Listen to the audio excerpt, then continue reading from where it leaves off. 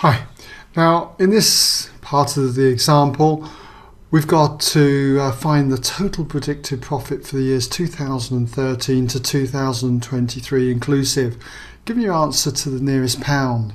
So if you would like to pause the video if you haven't done so already, just to have a go at this question. Come back when ready and I'll take you through the work solution.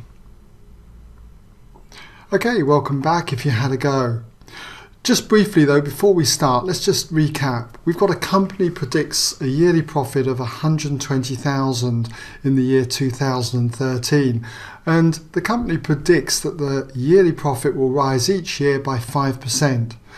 The predicted yearly profit forms a geometric sequence with common ratio 1.05. So we've got to find the total predicted profit for the years 2013 to 2023 inclusive, giving your answer to the nearest pound. And to do this, what we've got essentially is to sum a geometric sequence.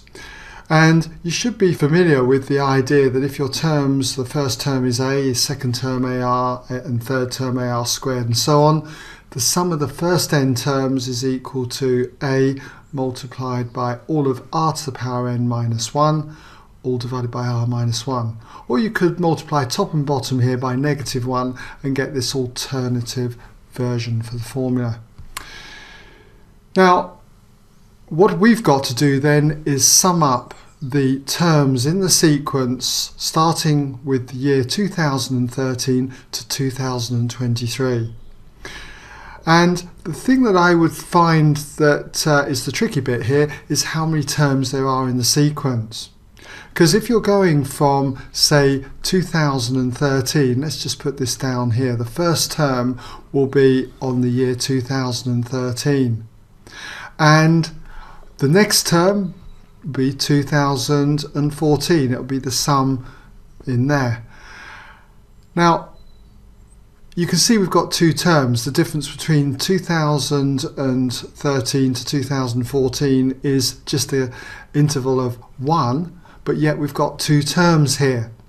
So what I'm trying to say is that up to 2023, it's no good just taking away 2013 away from 2023, getting 10. There aren't 10 terms in the sequence.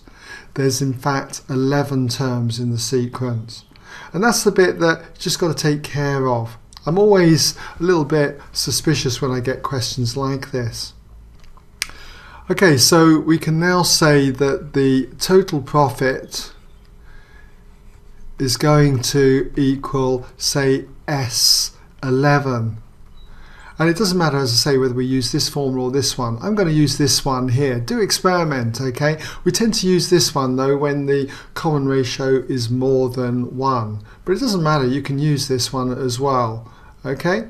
So if I use the top one, we've got S11 turns out to be the first term, A, which is 120,000.